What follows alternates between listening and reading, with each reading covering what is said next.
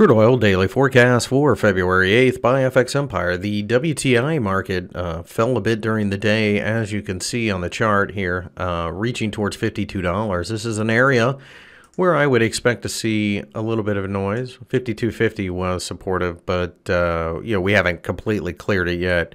Today is the crude oil inventories number, so if we can break down below 52, we could go to 50. Alternately, we could get a bullish announcement, and that could turn things around. But I think any rally at this point is probably going to have to deal with the $54 level, which should be rather resistive. Over here in the Brent market, we've tested 55. Looks like we'll probably go to 53.5 on continued bearish pressure. Below there, we go to 50. Again, I think the upside is somewhat limited. We have to worry about OPEC production cuts, fair enough, but we are starting to see bearish inventory numbers again and again.